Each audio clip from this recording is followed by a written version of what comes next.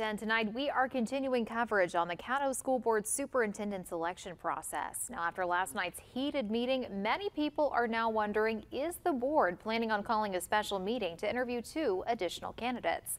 Well, KSLA's Jasmine Franklin spoke with board members on both sides of the controversy. So of the 12 board members, 8 board members voted Keith Burton as their first choice for a candidate, and many others voted as a second choice candidate.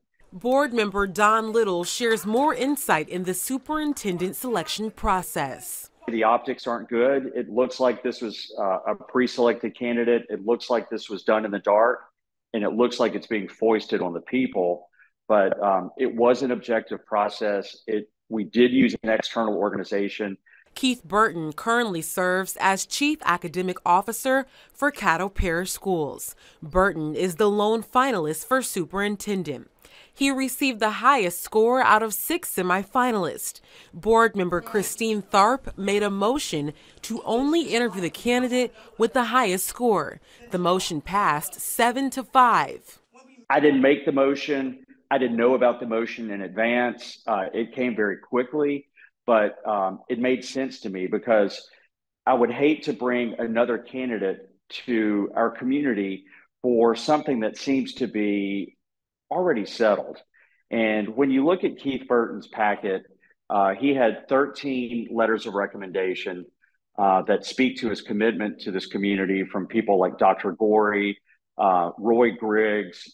The board's decision to only interview 1 candidate in the final round sparked controversy. I think the most important part or takeaway from today was the process, definitely not the person. During the board meeting Tuesday evening, Terrence Vincent requested the board consider interviewing all 3 top scoring candidates, including Keith Burton.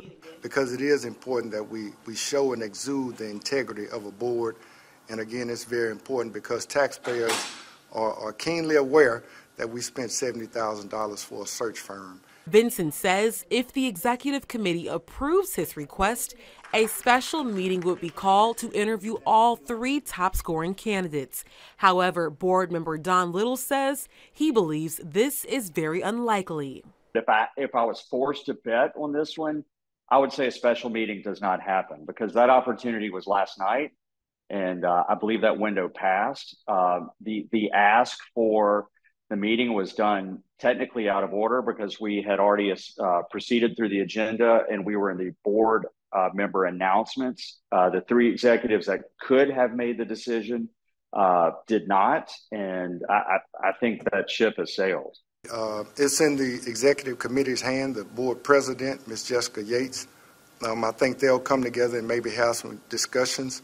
And we're hoping for a special call meeting whereby we can infuse the other 2 top candidates because, again, it is important that we spend the taxpayers' dollars the most appropriate way. And again, choosing the next superintendent is so very vital. In Shreveport, Jasmine Franklin, KSLA News 12.